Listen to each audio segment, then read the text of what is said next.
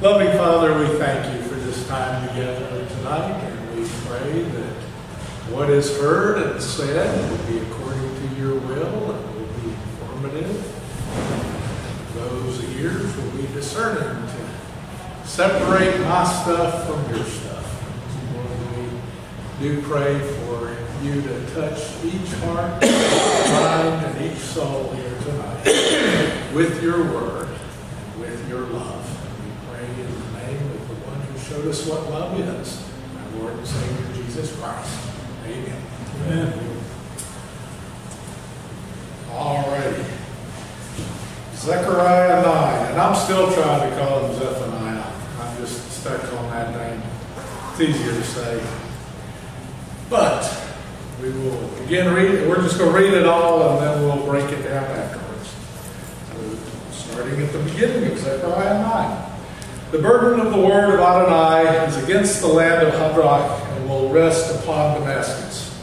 For the eyes of men and all the tribes of Israel are toward Adonai, and also upon Hamath, bordering it, and upon Tyre and Sidon, though they are very shrewd.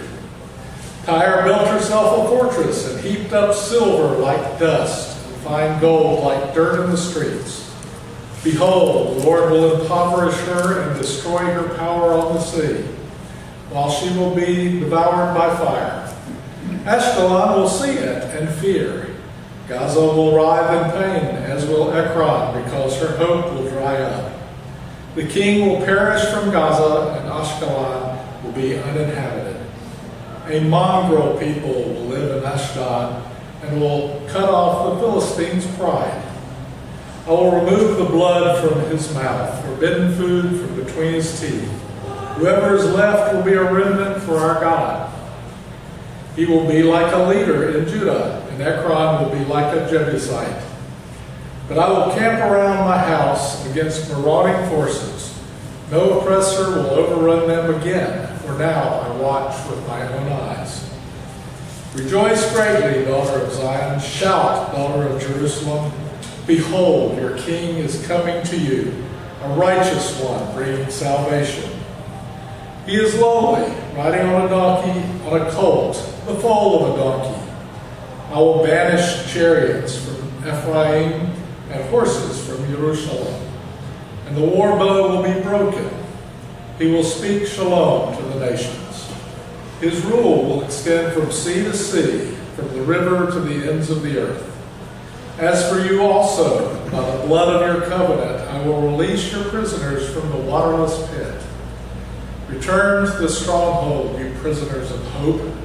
Today I declare that I will restore twice as much to you. I will bend Judah as my bow and fill it with Ephraim. I will rouse your sons, O Zion, against your sons, O Greece. I will wield you like a warrior's sword. Then Adonai will be seen over them as his arrow flashes like lightning. Adonai Elohim will blow the shofar and march in whirlwinds to the south. Adonai Sabaoth will defend them. They will consume and conquer with sling stones. They will drink and roar as with wine and be filled like a bowl, like the corners of the altar. Adonai, their God, will save them on that day as the flock of his people. They will be like gems of a crown sparkling over his land. How good and beautiful it will be. Grain will make the young men thrive, and new wine the virgin women. All right. Chapter 9, and this might be, it certainly is my favorite chapter I've taught on in recent history. That goes back to when I was allowed to do John, but we're on our own thing now. But this to me was just a great chapter, and I love diving into it. And with chapter 9, there's a great break here in Zechariah. At the beginning of chapter 9, both from the content and from the time and purpose it was written, it is different than the first 8 chapters. The gap estimated between the writing varies, but it's a matter of a few years. And And that's led a few liberal scholars to challenge its authenticity, since Zechariah is supposedly only prophesying for 2 to 3 years. However, I'm too lazy to be a scholar and too scared to treat God's word that liberally, so I'm going to trust God to have exactly in the Bible what we need to read. And this was a great one. We should accept this as absolutely authentic, is basically what I'm saying, even though it is challenged by a few. This section is an adjustment to a more prophetic writing, and we are introduced to Yeshua HaMashiach in this chapter. The time being prophesied is much later than the previous prophecies. And Zechariah, as we've noted before, is a priestly prophet from Judah. So I'm going to talk more about him again. I'm sure we've heard enough of that the last 8 times. Okay, let's look back at verses 1 through 3. And we are in, I would say chapter 9, and then I hesitated. But I was right, it is chapter 9. So chapter 9, verses 1 through 3. The burden of the word of Adonai is against the land of Hadrach, and will rest upon Damascus, where the eyes of men and all the tribes of Israel are toward Adonai, and also upon Hamath bordering it, and upon Tyre and Sidon, though they are very shrewd. Tyre built herself a fortress and heaped up silver like dust, and fine gold like dirt in the streets. The burden refers to the prophecy being about God's judgment and wrath against those that God deems guilty of sin. So that is what the burden is. And that is the sin against him and against his people. So he's going to make things right, is what we're saying there. And we start with Hadrach. Now my first thought when I read through this the first couple of times, I said, oh boy, there's lots of places to look at. And I'm going to get creative and do a map and show you where everything is. I didn't do that. Most of these locations are along the Mediterranean coast, however. It starts up in modern-day Lebanon and runs down through most of Israel. Right out of the gate, I was shot down on that thought, because Hadrach it's probably a region near Damascus, but no one's really sure, and it may just be a reference to a king rather than to a particular region. And that debate about where it exactly is, the only thing that's agreed on is what it says in Scripture, is that it's near Damascus. Let's see, it actually could be a vague reference to Persia as well, because they don't want to offend the powers that be at that time by calling them names. So that's a possibility, but that all of these made it a little confusing as to where we're talking about. Now, if you don't know, I am a fairly lazy person. I think I've established that. So I quickly abandoned the map project. But I do love maps, and that's likely to happen again someday. What is clear in this passage is that the burden of God's wrath will fall and rest upon the Syrian region. And that includes Damascus and Hamath. In verse 1, we see Israel watching Adonai and the territory that he will be punishing. So, pleasant change from this is going to happen to you to this is going to happen to them. The implication in verse 2 is that Tyre and Sidon are both being watched by the Hebrews and are themselves keeping watch. It's maybe not either or, but both and. So they're watching to see what's happening, as well as the Israelis watching them to see what happens to them. Verse 3, Tyre built herself a fortress and heaped up silver like dust and fine gold like dirt in the streets. Behold, the Lord will impoverish her and destroy her power on the sea, while she will be devoured by fire. Ashkelon will see it and fear, Gaza will writhe in pain, as will Ekron, because her hope will dry up. The king will perish from Gaza, and Ashkelon will be uninhabited. A mongrel people will live in Ashdod, and I will cut off the Philistines' pride. Cutting off the Philistines' pride sort of hit me as something we won't discuss, but there's a few references in this chapter that are unusual, to say the least. The city of Tyre had already been destroyed once. It was built on the coast, and that had been taken out in an earlier invasion, but now they are looking at, and this is about 200 years after the time of the prophet. So Zechariah is predicting this for the future. And these prophecies are looking towards the invasion of Alexander the Great. And that's kind of clear here because the reference is to the new Tyre. And that was built during that later period. I mean, it was in existence then because it had already been destroyed. But the building up of gold, it was a major trading point.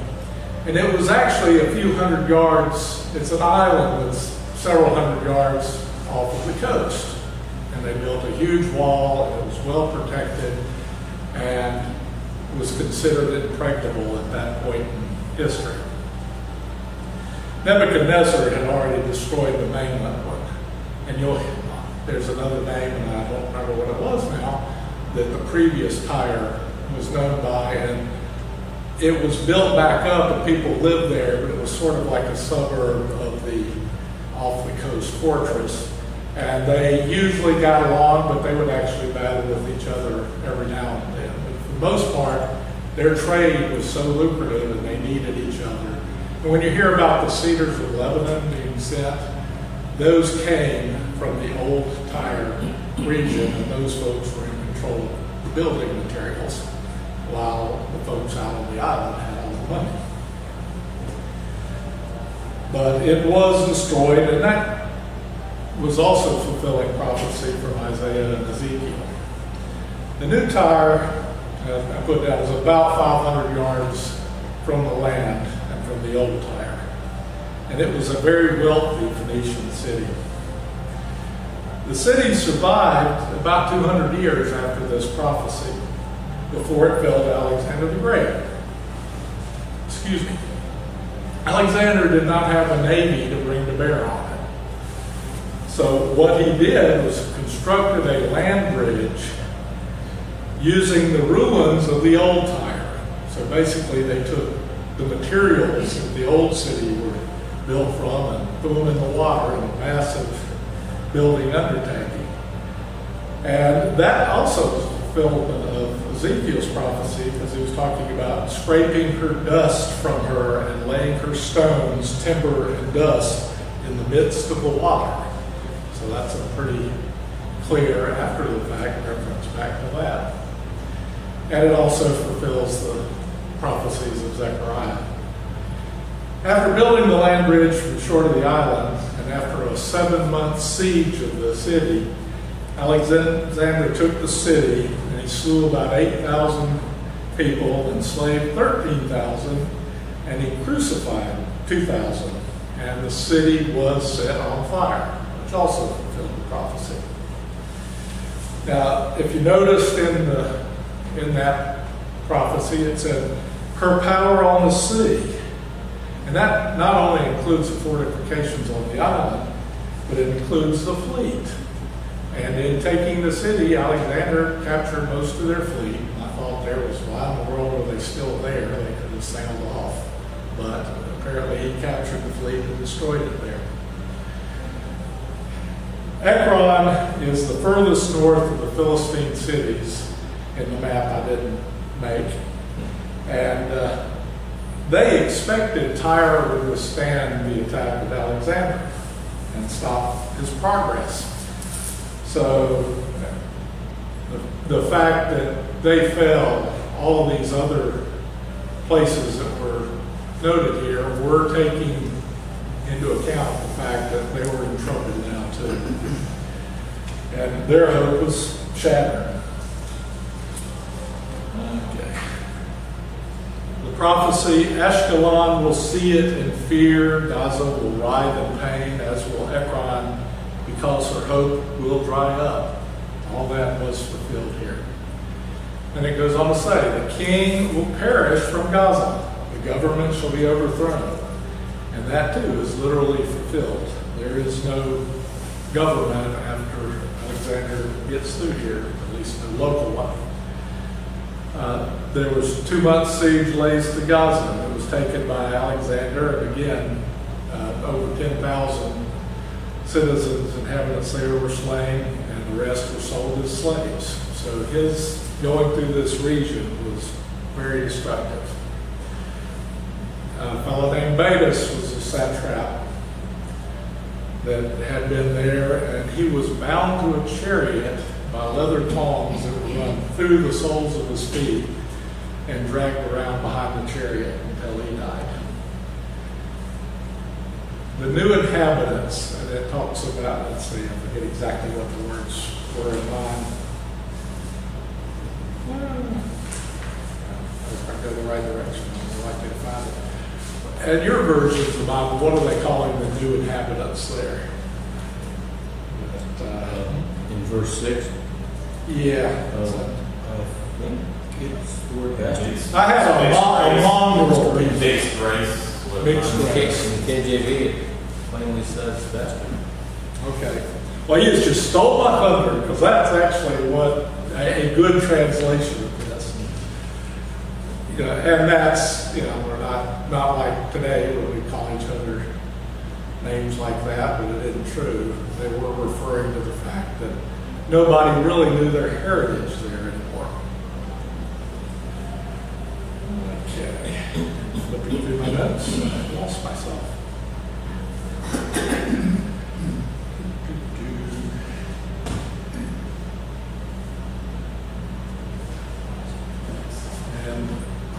And as usually happens when I do forget to print page numbers on there, it is important. All right, we shattered their hope. So here we are. The king died. The new inhabitants, literally bastards, are not the rightful heirs. They're vile and low men. That's what they're considered. And they're aliens to that region. They're not natives. So all of those things, you know, they're not original inhabitants. So all those things are part of the description there. Verse 7 and 8, I will remove the blood from his mouth, forbidden food from beneath his teeth. Whoever is left will be a remnant for our God. He will be like a leader in Judah, and Ekron will be like a Jebusite. But I will camp around my house against marauding forces. No oppressor will overrun them again, for now I watch with my own eyes. Now that's a pretty impressive thing for God to say. I like to think that that's happening here today. And all the stupid stuff we're doing, he will take care of. But in verse 7, he is saying he's going to remove the uncleanness from his people and from the land. And those that are left will be his, will belong to him. And they're going to be leaders that are served by their former masters. He's flipping the way things are set up. And Israel will rule there again. And that, to me, is the most obvious literal meaning of that passage. But it is not the only one. But the implication here really is God will cause the Philistines to cease from worshiping idols as well. Those that have been evil in the past will be changed because of this new relationship with God. And all those living in the area, whether they're the Hebrew or the natives that had been there before. And that was one thing. The Jebusites were a group of people that were subjugated by David. They were the original inhabitants of Jerusalem. And he took over. They were incorporated into the Jewish community. And they enjoyed a lot of the same privileges, but they had a subordinate position. And that's what's happening here again. And that's the reference to the Jebusites. Some of the folks there probably are, but it is a broader term describing the position and status of the different groups there. The Jebusites' condition under Solomon became that of the bondservants. They were made, well, slaves is the word there. But our thoughts on slavery is a little different from them. They were, we think of it as a great evil, and it is, but it was a relationship that while you were totally subjected to the master, you also were considered of great worth, so it was not taken lightly when you did things to the bondservant. And the bondservant is a status that is, you actually can choose to be in that position. And you're saying, I'm going to serve Carson because I know and love him for the rest of my life. So that has a few different levels other than just the slavery that we think of. Let's see. All right. I'm going to read you a little bit from John Calvin because he's a wiser man than me, but he looks at these verses a little differently. And he is saying that God will rescue the Jew from the teeth of the Philistine foe who would have devoured him, as he would devour blood or flesh of his abominable sacrifices to idols. These are his words, not mine. And even he, the seemingly ignoble remnant of the Jews, shall be sacred to our God, consecrated by his favor. And those so long bereft of dignity, I will make them to be as governors ruling others. And Ekron shall be a tributary bondservant as the Jebusite. Thus the antithesis is between the Jew that remaineth, the elect remnant, and the Ekronite. Calvin goes on and says a lot more, but I won't. But I want to include this point of interpretation of Scripture just to show you that interpreting Scripture can be a fluid and subjective thing. These two positions, the more literal one, where God is just doing these things he said, may not be the only one. And what he's saying here is that it's not that they're not going to be doing unclean things and he's going to clean them. It's more a matter of, we're going to snatch my people from those that are evil and doing these things they're not supposed to.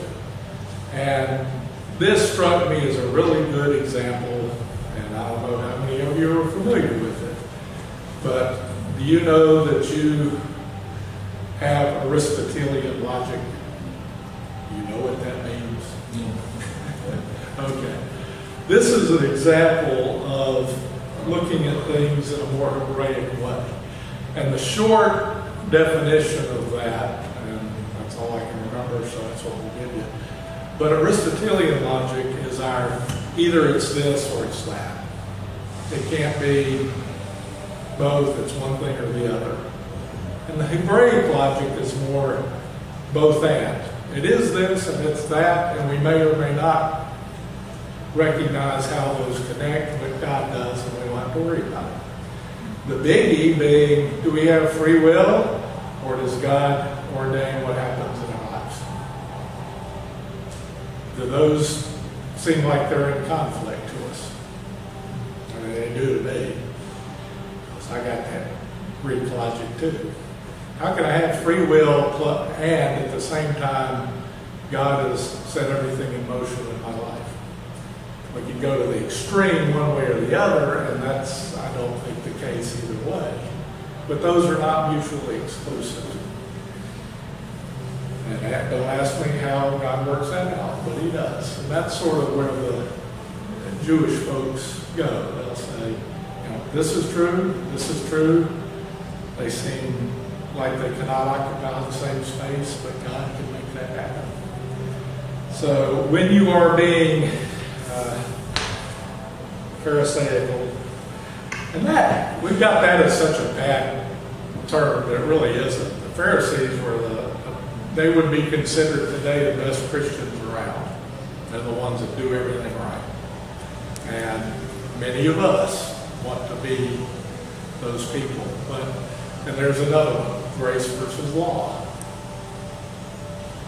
Are we saved by grace? Are we saved by the law? The Jews assumed it was saved by the law, by following the rules. And God says throughout the Bible, keep my commandments. That's not our salvation. That's through Jesus. But we can't throw out the law. That's there for a purpose. And we have to respond to grace. And we do have both, and they work together. But we can't always see how that works. So, in interpreting the Bible in particular, if it's not a point that you take a bullet for, don't beat other people up that disagree with you. If it is a point that you take a bullet for, then it's probably important enough to discuss. But we don't want to get to be dogmatic in our thinking about what the Bible says. Be open to see what others think. All right, reading on, verses 9 to 11. Now we're in a great one. Rejoice greatly, daughter of Zion. Shout, daughter of Jerusalem. Behold, your king is coming to you, a righteous one, bringing salvation. He is lowly, riding on a donkey, on the colt of the foal of a donkey. I will banish chariots from Ephraim and horses from Jerusalem, and the war bow will be broken. He will speak shalom to the nations. His rule will extend from sea to sea, from the river to the ends of the earth. As for you also, by the blood of your covenant, I will release your prisoners from the waterless pit. Okay, we're going from Alexander, a couple hundred years before Christ, to what time period? Anybody want to guess? The Gospels. We're talking about Jesus, the Messiah. So we've leapt forward a couple hundred more years, and this is about the coming Messiah. And to me, this is the most important part of the chapter, and the one that gave me goosebumps. But I'm not going to say much about it, because I think it says everything we need to say. Does anyone not recognize this as a messianic prophecy? Is that clear to you? Righteous one bringing salvation,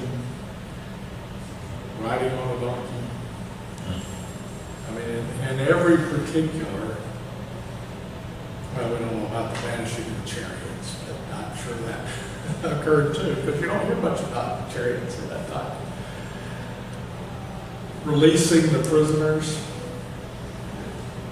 Well, George Friedrich Handel recognized this as messianic because a section of these words were put into Messiah. So did Luke and Matthew. And every time when I hit that, I hear it in my head musically. Verse 9a is in his Messiah, the first part of verse 9. Bringing salvation is making it happen. It's not, it's tagging along with it. The verb here implies that he is causing the salvation. And I don't know if you know this, but salvation is basically Yeshua's name. That's the name of Jesus. He brings shalom to the entire world. We don't actually see that yet, do we? He sets the captives free. Well, we are part of that. We are free because of what Jesus did. He will restore Ephraim, which is almost always a reference to the northern kingdom.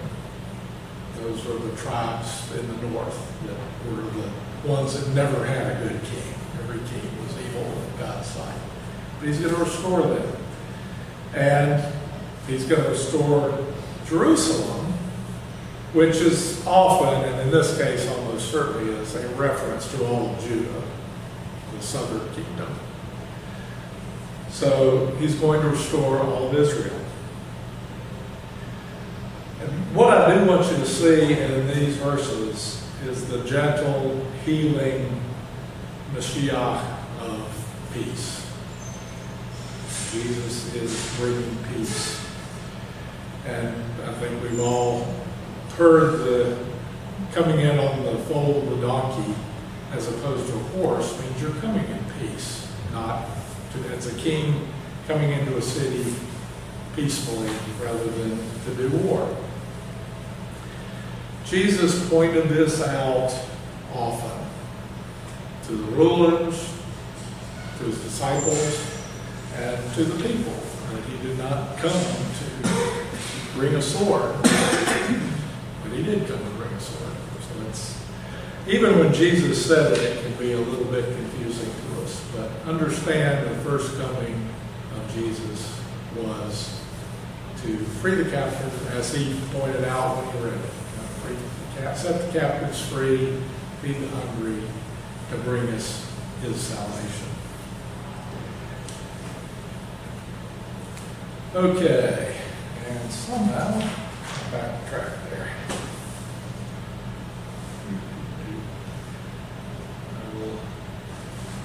When I do remember to bring notes on that, be real careful to remember to number them, especially when I got a pile of them. All right, that's all that. So we're on to the last 2 pages.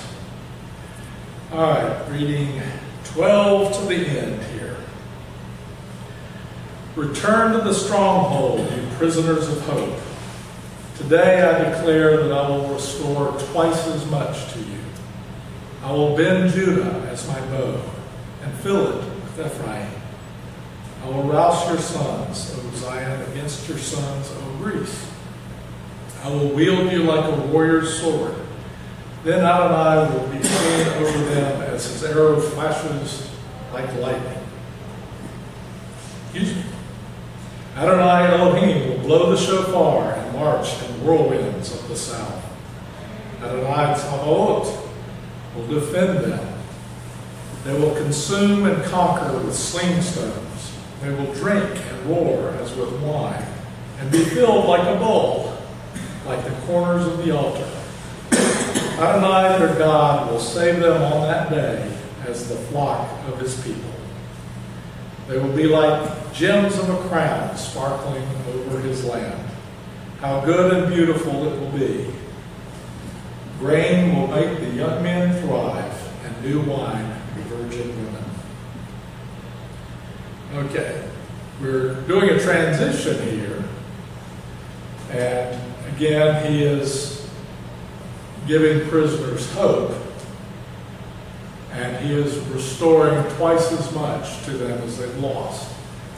And this is, I think, speaking to both the time to come, that is yet to come, and the time of recovering from Alexander the Great.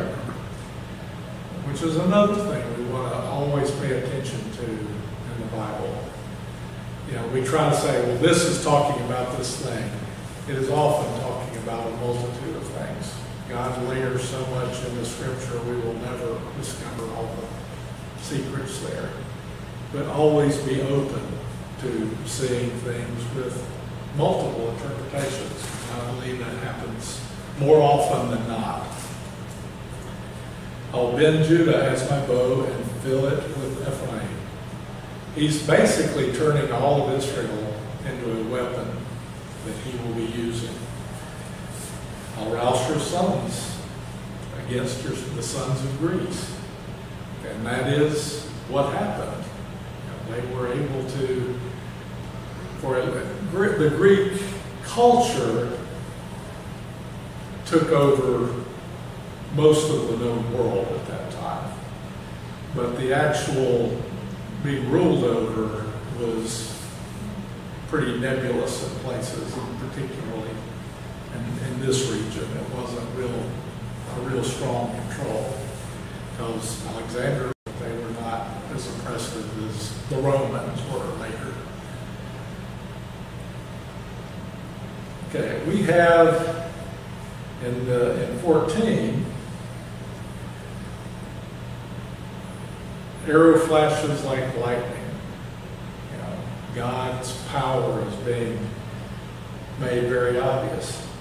And he is the one blowing the trumpets. Does that sound familiar? God blows the shofar. Again, I think we're covering a multitude of different times with this prophecy, including our end times that have yet to come. And Adonai Tzavot, which I'm pretty sure I talked about before, is the God of hosts. And God of hosts, you read in King Jimmy and other places, he's basically the general of the heavenly armies, is what that's saying. So this is a title of God that is very powerful and warlike. God is a warrior. He is the warrior of warriors. And he's going to defend his people. So can anything happen to them that is out of his control? No. They are taken care of. A real good reason not to be an anti-Semite, but I don't think we have any here, and I praise God for that. They will consume and conquer with sling stones. Now, this is something that aroused my interest, because slings are kind of the wimpiest of ranged weapons. Generally, that in the tactics of the time, your slingers would go out basically just to try to disrupt the enemy. They never did a lot of damage. Yet we have, and I think this is a reference to David, because David, taking, like I said, the wimpiest of ranged weapons, takes out a huge threat in Goliath. And I think God is saying, in this I saw modern day Israel, who had no chance to win all the wars they won. But God was with them, or had little chance. Their only chance was God defending them, especially the first war of New Israel. They were so outmanned and outgunned that it had to be an intervention of God. But that was slaying Goliath with a sling stone. Let's see. And then we get to the last verses. God will save them on that day as the flock of his people. Again, this is the shepherd protecting his flock. And that goes throughout the history of the Bible. That was prophecy, that was history, and that's our future. I found a lot of people trying to figure out what the last verse, or last verse and a half really means. They will be like gems of a crown sparkling over his land. These are his flocks. They're going to be, and I want to say it was crowned with crowns. But there were some other interpretations of that, but if you want to look it up, you may. Grain will make the young men thrive, and new wine the virgin women. And I had a fleshly thought there, which wine and virgin women doesn't go together very well. But this is, I think, we're talking about grain, which is turned into bread, and wine, and those two things are the communion element. Those are connecting us with God. So I read it better the second, third, and fourth time I went through that. But that is a strange choice of words, and I think most of the folks that have read that played with that as well. But it is an interesting end to a very powerful chapter. Let's see if we missed anything there. Oh yeah, I got another half page. But I think some of this I did otherwise. Yeah, exciting final thing of the "will live and thrive through the bread and wine" sounds like communion to me. And I look at communion as, to me, is one of the most important things we do, connecting us to Jesus. I won't go as far as Catholic Church does, but I do appreciate how much weight they put in communion. I think we should always take every opportunity to take communion and consider what Jesus has done for us through that. Because that is where the victory comes from. The bread of life and the wine of the new covenant.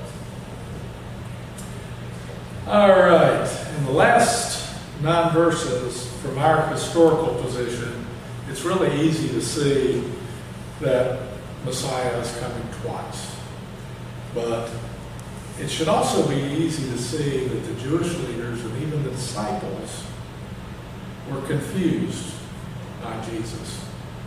That the first gentle coming they never saw, because that's not the part they focused on in the prophecies. They were looking at the triumphant king, and he will return that way. But that is something, particularly when you're talking to Jewish folks now. Let them know their Messiah is still coming. And you don't necessarily have to focus on the fact he's already been here once. But, Isaiah 53 is a great place to say, here is the prophecy of Jesus. And I think most that I've talked to, I talk about this, I should get Joel over here, but most see Jesus as a teacher for the Gentiles. And I haven't run into too many, and there have been a few, but the majority of Jews, realize that most of us don't hate him. But they also don't think we care for him. I was amazed in Israel when I was visiting. I was talking to a young lady, and she basically said, "Why are you so nice?" I said, "Well, that's how my parents raised me, but I have been, why do you care for our people?" I said, I was raised to be nice and loving, but I know that Jesus, who I worship, was Jewish, and I know he practiced, and I know he loves his people, and that's how I refer to him. And she had never actually heard that before. So there are, in America, we're usually on the same page. But elsewhere, we still need to show our love for God's people in everything we do and say. Let's see. So the Jewish leaders, the disciples, the people missed the gentle Messiah, and they were looking for the restoration of Israel and God's kingdom in that time. And that is still to come. But what have we missed? We can look back and say, yeah, this is the way that happened. But would we not have missed it as well if we'd been around in those times? I'm pretty sure I would. So instead of questions today, I guess it is a question of sorts, but I want us to discuss, try to put ourselves in the time of Zechariah and think about how we would have received his prophecy. And, first, would we have even paid attention to it? Because most didn't. He was not paid attention to very well. But what would we have made of it if we'd been around at those times? And with that, I'll open up the floor for chatting. If you don't say anything, I'm through talking. And jump in.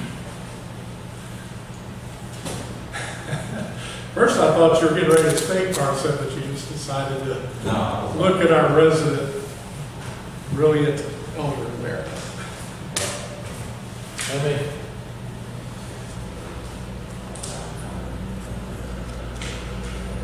It's kind of interesting. The elders are all in the back. Yeah, back or back. How would you have reacted if you'd have heard this during that time? Well, what was happening during that time? Probably like the majority of it, but I wouldn't have believed it, probably. I would have had to hear it from many sources. Yeah. What have we learned about what was going on during that time? I guess I am going to ask a question. Been at this for 8 chapters. What's going on in Israel and Judah at this time? They're still rebuilding, beginning again to rebuild the temple. It just would have been, I mean, the prophecies on the side that you hear throughout the Old Testament are just, they present hope and an incentive to continue to strive, that God is not going to forget his people even in spite of their misbehavior, in spite of all the things we've been through. Whether or not it is imminent or not, that's a different story. I mean, that same question arises now. Christ's return is talked about all over the New Testament. Paul believed it from the start till the end of his life. Isn't back yet.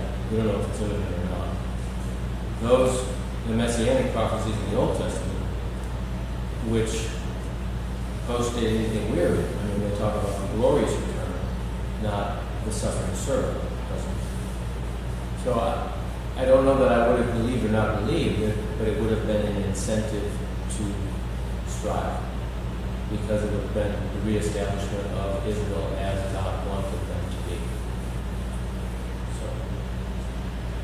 And this was a time, and I mean, it's very different from now, but in some ways it was similar, because they are now having government support for reclaiming their homeland.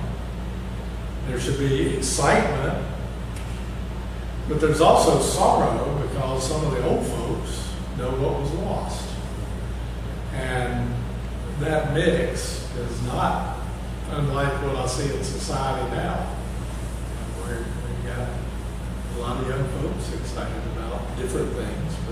And I think that's always been the case. I mean, I was excited about how it's going to change the world when I was 16 and I was over about 25. And really, a lot of how I would have received this would have depended upon my time of life. And what bothers me is I think I would have been more likely to miss it in my older years than I would have been in my younger ones. That's the sort of thing that's been on my mind lately anyway, so that sort of reinforced that. That was part of the trigger for doing this. So, looking around for a truly young person, I only have one right up here, so. What did you know? But how would we have, I mean, I would see hope in it, and if this is a fairly hopeful prophecy. Right. And that's different. I mean, most of the prophecy over the centuries has been returned to God or else. But this is a much more gracious one than some of the previous ones in that God's going to take care of his flock. God's going to restore.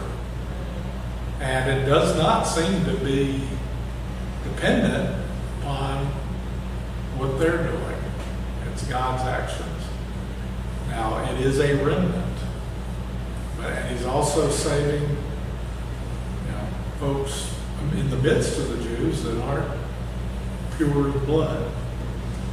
So, and that's again something that we need to recognize, that God is going to redeem and save whoever he wants to. And our real job is to cooperate with his salvation story. And when I was young, I really didn't believe that God, being a God of love, wasn't going to condemn anybody.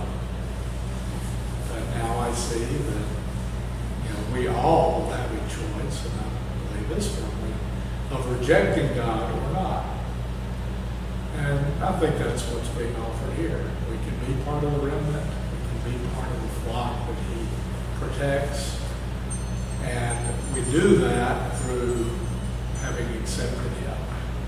And the rest, whether we are out there doing wonderful things in the kingdom, or whether we're sitting back and resting,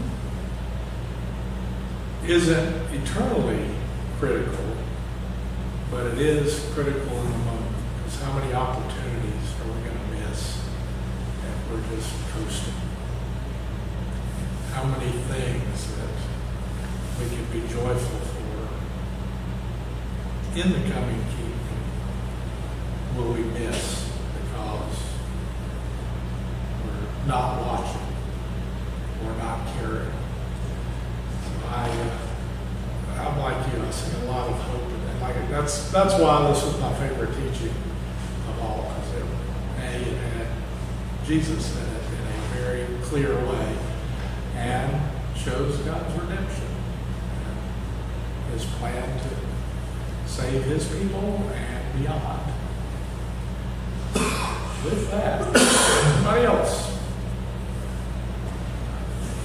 Throw in there, this is where I would be if I had been there. I like those sort of things. There wasn't much. I mean, I guess on the one hand, perhaps there were hopeful things happening with Cyrus' edict and rebuilding and so forth, but it wasn't an easy road to hoe. There wasn't a lot of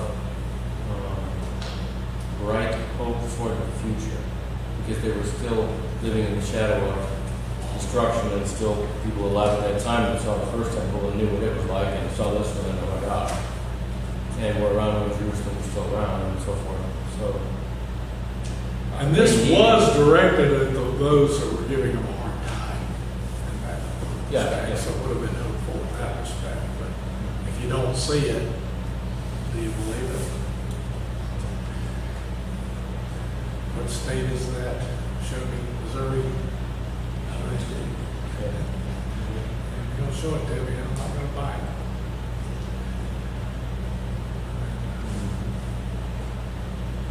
There's been more than a few times I want God to prove something to me until I realize that's not His place. That's a box He broke out of pretty early.